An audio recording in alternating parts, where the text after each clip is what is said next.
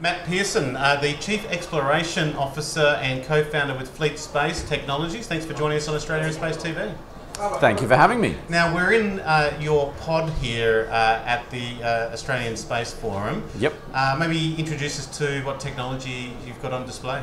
Absolutely. So we wanted to give a showcase to the forum of what space is for and some of the applications that we're involved in.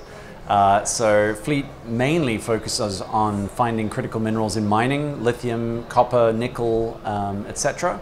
But here we're across from defence. We've just won our first defence contract with Australian Space Command. Right. And so we're also showcasing that we can do voice comms, blue force tracking, tactical voice and data, and other sorts of asymmetric capabilities for defence. So your development must be quite rapid. Last time we spoke to you, you were 3D printing your satellites and you had some new mining deals, as you say, exploration.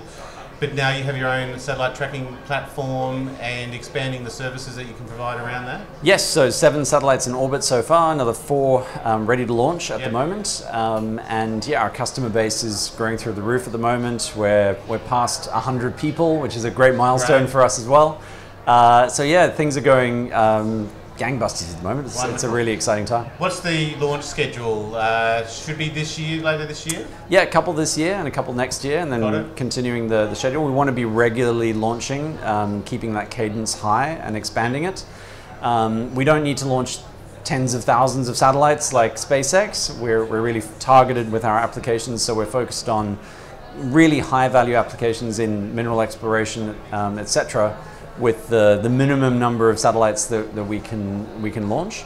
But our planned constellation is over 100 satellites, so yeah, we've got a lot of growth ahead of us. Would you like to be launching from Australia one day? Absolutely. Yeah. Who wouldn't? Yeah. I think there are a lot of people who would love to be launching from Australia, and I think we will soon. So there are great companies like Gilmore Space and Southern Launch that are developing different parts of the value chain for launch. It would be a lot more convenient to be able to launch from here for a whole range of reasons. And I think it's a capability Australia absolutely must have to be a proper part of the international space community. How much are your satellites changing in terms of that technology? That innovation continues, or particularly you 3D print your own satellites? Yeah, how much is changing there, or do you find that you've stabilised a little bit more on your technology? We've got a baseline that works really well. That's always nice. Yes. Establish a working payload and something that you can just produce again and again and again. But that's actually encouraged us to increase our innovation cycle and try some really out there things. So we're just getting to grips with, we're kind of at the beginning of our 3D printing journey really, and realizing there are so many things that we can do to get more throughput out of a given mass of metal.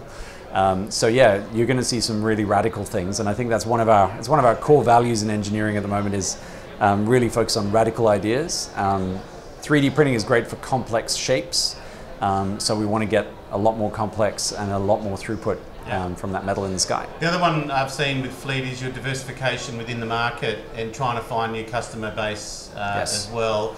What are those key ones for you? We've mentioned mining exploration. Yeah, you notice I'm quite focused, yeah. Yes, but yeah, maybe moving outside of that, what's the roadmap looking like?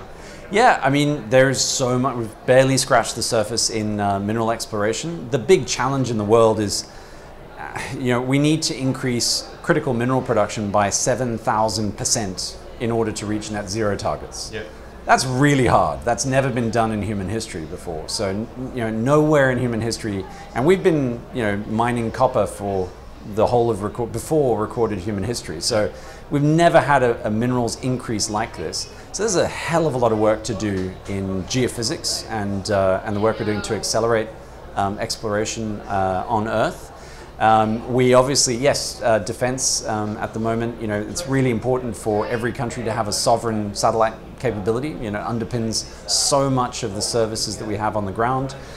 So we're working on that. And then my personal favorite is space exploration. So we're looking ahead to the moon and Mars and thinking about what are the capabilities that we're developing on Earth that are going to be relevant for exploration. Do you see real opportunities there for you, say the Artemis missions on the moon? I know Flavia mentioned that last time we spoke. Yep. Yeah, do you see opportunities there for you Big time. in the short term? And is it something you can respond to? Is there calls for sort of RPAs? I think the big challenge is in all exploration, whether you're looking for minerals on Earth or looking for water ice on the moon, is ultimately you need that ground truth. So you're going to have to drill a hole at some point, right? And that, like geology trumps geophysics. The challenge is drilling is full of risk. A drilling rig on Earth breaks down every day, maybe twice a day. So if you do that with an autonomous drilling rig, this is why all the drilling missions so far in space have struggled. And so what you want to do is de-risk that drill program, which is exactly what we do on Earth, with like high quality geophysics really fast, so you know where to put that next hole.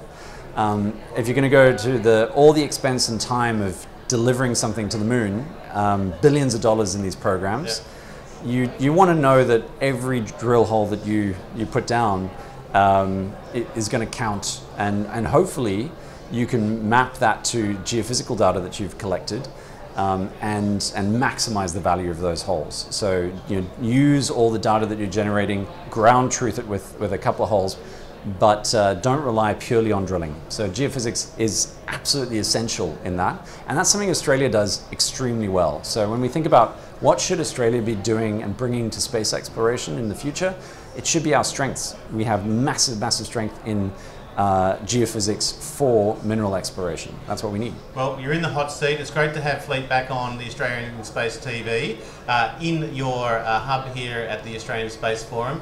Matt Pearson, Chief Exploration Officer, or CXO, and co-founder with Fleet Space. Congratulations on getting this far even in this industry. Thank you. And you're definitely one to watch. Thank you very much. Thanks, Matt.